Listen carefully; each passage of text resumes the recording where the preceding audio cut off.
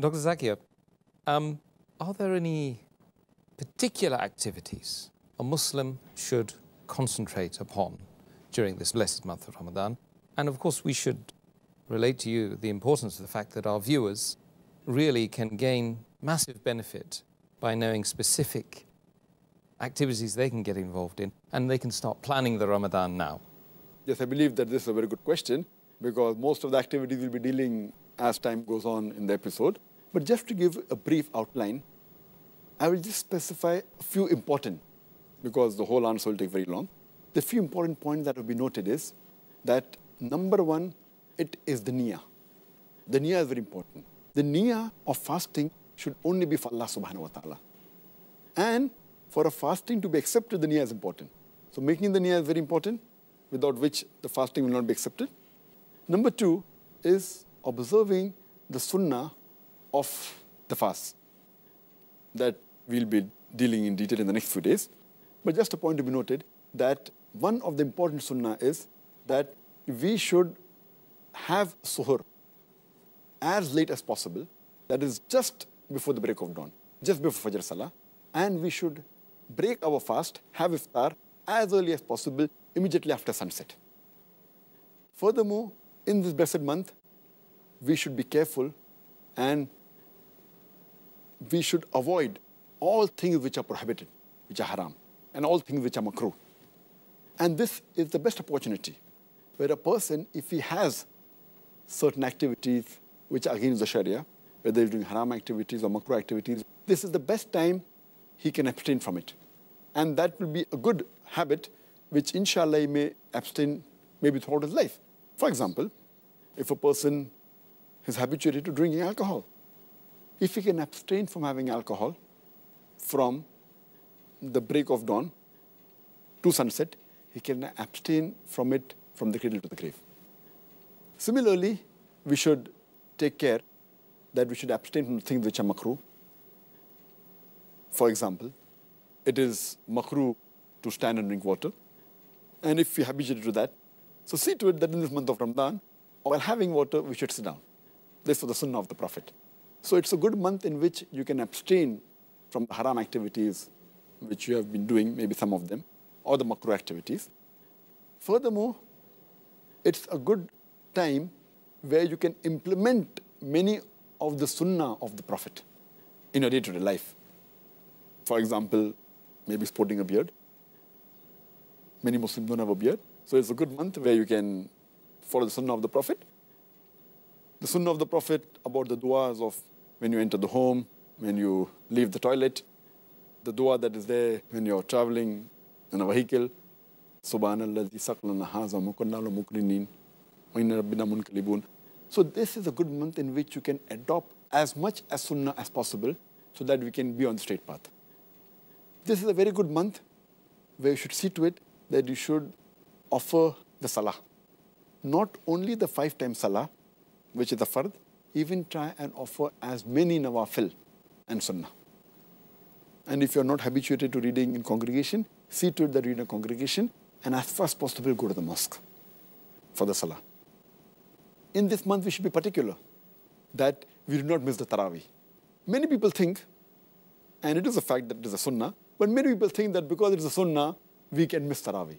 Taraweeh is a very important sunnah. Though it's not a fard, but every Muslim should make it a point that as far as possible, they should attend Taraweeh because of the blessings it has.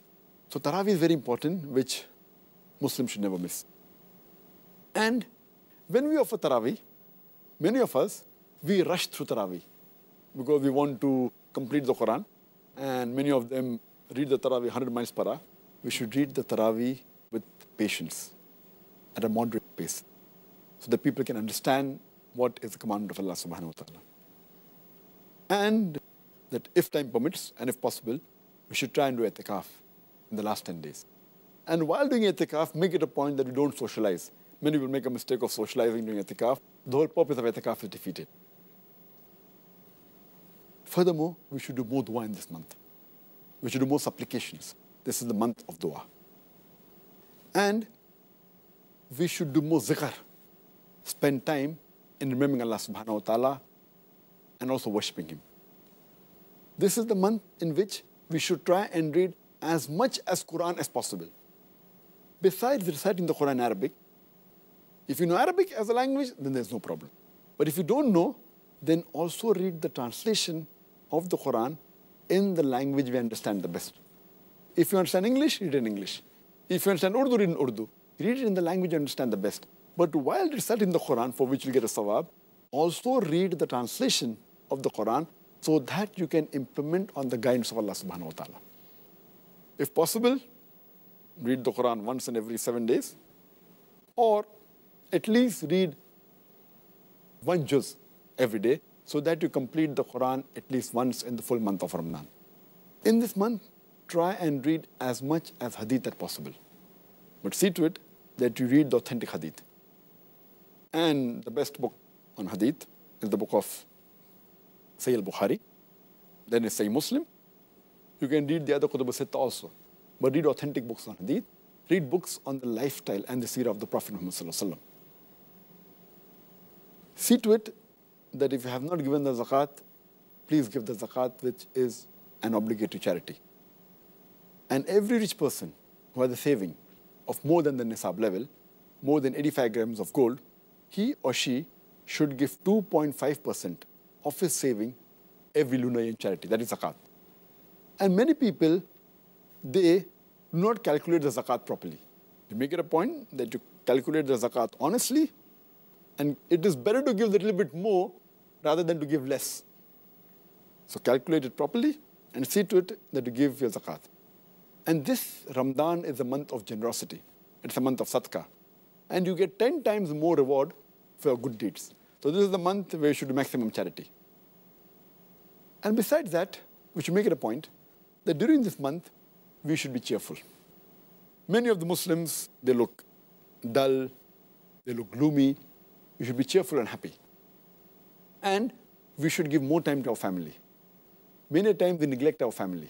We should see to it that we give more time to our family and do all these activities collectively. We should also have husn saluk to the people around you. That means we should deal with the other human beings with mercy, with love, with care. If they have done some mistakes, forgive them. This is the month of forgiveness.